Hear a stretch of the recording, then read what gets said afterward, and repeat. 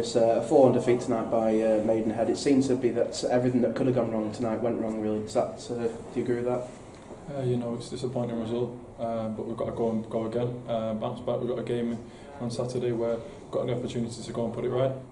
Obviously, the only really positive we can take tonight was your first goal. It seemed to take a little bit of a deflection from the defender. Do you sort of still claim it's your own? Yeah, I think it's it's probably an own goal, but it's good to get off the mark. But obviously, more importantly, the result for the night hasn't been the best, so we dust ourselves down and we go again.